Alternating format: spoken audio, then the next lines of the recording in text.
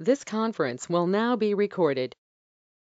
Hey guys, this is Naveen here. Welcome back to Naveen Automation Labs and welcome back to Taiko Automation Series.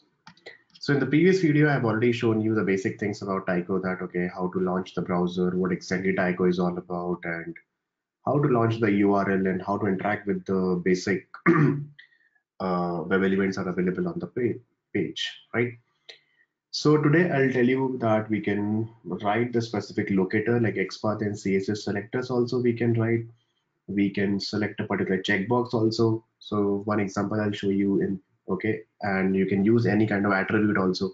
So majorly we will talk about the basic locators and the XPath and CSS selectors with Taiko.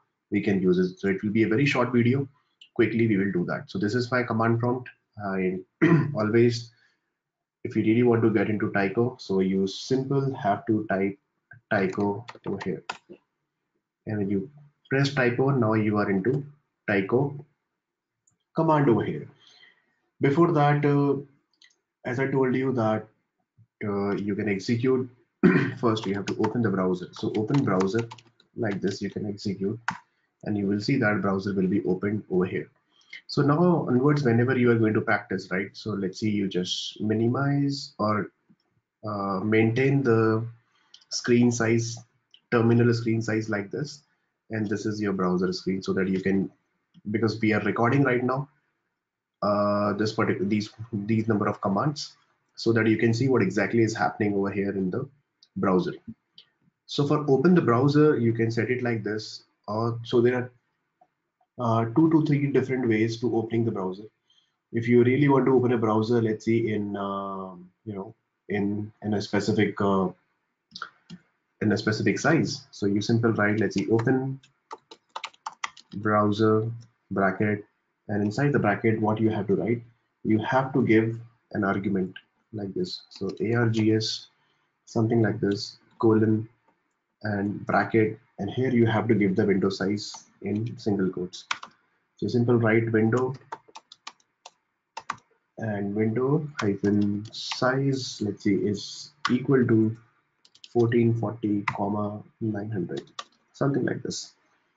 Okay, and you simple hit this, and let's see, it should open a browser with this particular size. So now you see the browser is getting opened with the size that we have given, the window size that we have given, like this, right? So perfect. So this is another way, and one more way is that you can simply write browser. So by default, first time whenever you open with blank browser, like open browser without any argument, so it will record the script with headless mode. So right now it is showing you that, okay, a browser is getting opened, but when you convert that into a JavaScript code, then by default it will be in headless mode. Okay, so if you really want to enable the headless, you simply write headless colon false. It means I want to open a browser without headless option. So headless is false, and then if you run it, you will see that browser is getting opened over here like this. Okay, so obviously while recording the things, you will be able to see that, but when you store as a code, JavaScript code, then you run it, then it will be executed in without headless mode. Right. So let me come back over here. So I'll do one thing. I simply write dot exit once again. I'll just come out of the Taiko terminal, and I'll close this particular Chromium version also. I'll clear my screen, and then I'll do a fresh starting with headless false. So I'll do one thing. I simply write, or if you really want to see that, okay, so you don't need to remember all these browser commands. You simply write API open browser. It means give me the information about these browser. Okay, about this particular command. Okay, open browser like this, and then you enter. Okay, sorry, we have to get into Taiko first. So Taiko and simple write dot API open browser. Okay, so open browser, are we doing any mistake? So I'll simple write dot API open browser. So let me do it again, dot API open browser like this. Function open browser does not exist. browser. Okay. Oops, I'm doing a mistake. These brackets are not needed. You simple write open browser. That's it. Now here you will see all the information that these are the different three commands. Okay, you can use open browser with headless false. Okay, by default headless is always true. So if you run it with open browser, it will be executed in headless mode, and then this is the window size also you can get. And these are the things that open browser with all these arguments you have to give with while running in a Docker container. So when we cover Docker container, that time we have to pass these arguments. So as of now we don't need it. Okay, so like this. So back to the Taiko, and I simply write open browser with this particular headless equal to false. So I just copy this particular command and I simply run it, and you will see browser is getting opened over here. And back to the terminal with this like this. Now I have to enter the URL. So let's see, this time I'm going to enter the URL. So go to, and my URL will be something like this. Uh, let's see, we will be working upon this free CRM registration page. Okay, so I'll just copy paste the URL and then run it again, and you will see that yeah, browser is launching the URL. So this is also perfectly working fine. Now what I want that I want to enter something that okay over here. So I want to enter something over here. So if you write like this, guys, if you write it like this, let's see, write, and I'll write, let's see, Naveen. Then where exactly the focus is available? The focus was available on this particular checkbox, so automatically it will enter Naveen over here, right? But you never know that okay where exactly the focus is available. So you don't need to pass any locator, any ID, Xpath or CSS selector. You simply write command and Naveen, and then it will enter the value over here. But this is not the right way all the time. So what I'll do, I have to enter some value over here on the basis of whatever the locator is available. So as I, same thing, we have to inspect this guy, the email ID field, and I can use ID equal to email. So I just email I'll be using. So how to use that? You simple write method, write command. Inside the write command, you have to write whatever the value you want to write. So let's see, I have to enter naveen@gmail.com. Okay, comma, and then I have to use this particular method into what exactly this method. This is a text box.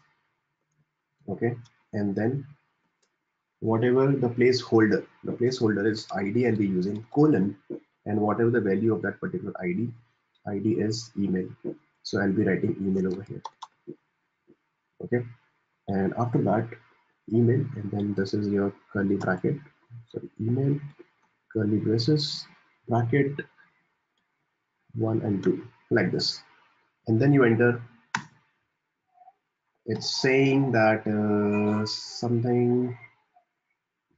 This conference will now be recorded. Okay, so I think yeah, sorry, that's my mistake. So typo, we have to write double quotes over here. I forget to enter the double quotes because see guys, these are the new syntax and these are the JavaScript syntax. So we have to be used to with these syntax. So now if you enter, you will see that it's entering Naveen@gmail.com, right?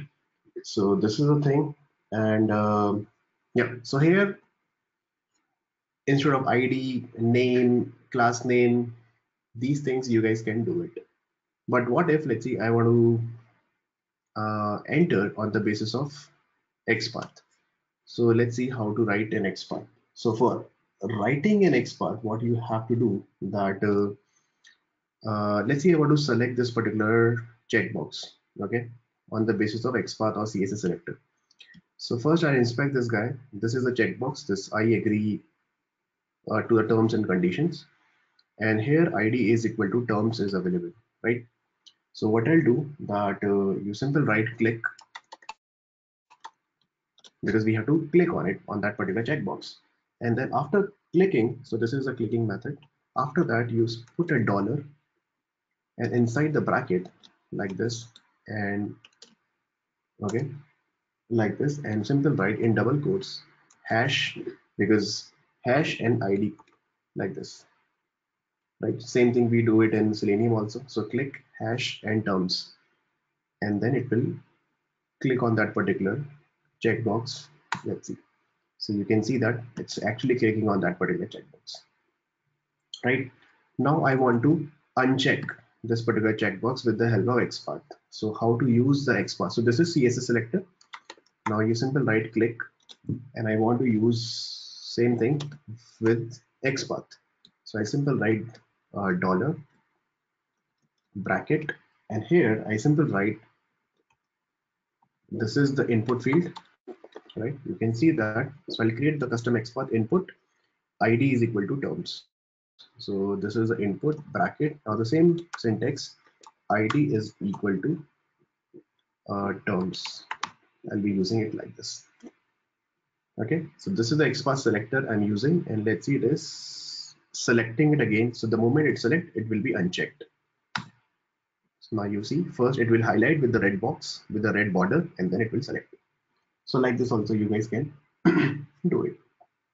Okay, so these are the different selectors, guys. You guys can use it. You can use any placeholder, ID, name, whatever you want to use, or class name, or you can directly use the XPath and CSS selectors like this also. You guys can use it. So I'll take a separate session on different web elements, that how to select the checkbox, radio buttons, text fields, links, and all those things. But this is just to give you the overview that okay, how exactly we can open the browser in a different format, and how exactly you can generate, clicking on the specific text, or you clicking on a specific link, or enter the value on the basis of XPath and CSS selector. Now at the end, if you really want to see the code, you simply write .code, and it will give you that okay, this is the code it got generated like this. So this is the code available over here. Now I want to use this particular code into a particular file. So simple write code, and where exactly. So I want to generate in my documents. Under my documents, let's see, I'll say my file name is register.js. So let's see, under my documents, register.js got created or not. So I'll go to my documents, and here you can see register.js, and I'll open a new tab. Okay, and I'll go to my documents. So cd documents, and I simple write Taiko register.js. I'll be executing directly from here. So let's see, you can see the browser is getting open, free CRM, and you can see the results over here. Navigation is in green color, browsing open is in green color. After that, okay, it's giving some error that okay, browser is closed, it's fine, but focus is not writable. Okay, so maybe we have to modify the script, because we have written in between unnecessary things. So let me open in the text edit. You can edit these things. First of all, I'll remove all these things, and right Naveen, I'll remove this guy. Okay, because the focus was not available over here while launching it, and remove this thing as well, and remove this thing. Okay, and then you, okay, let me open it again. Let me just check, cross check it got saved or not. Open with text edit. Yeah, so you can see this is the code, guys, that we have written, and let's run this particular code once again. So let me save it and then run it again. So Taiko register.js. So yeah, it's entering this and selecting the checkbox and unselecting the checkbox. Browser is closed, and all the steps are working fine now. Simple. So like this, you can generate the JavaScript code, and then you can execute it with the Taiko command. And for running, you have to get into Taiko, and then you have to get into the Taiko terminal, and then only you have to record the script. And the same recording you can, okay, step by step, you guys can do it over here, and then it will generate the script, and then you can execute, and you can modify JavaScript code later on, right? So those advanced things we will see it later, guys.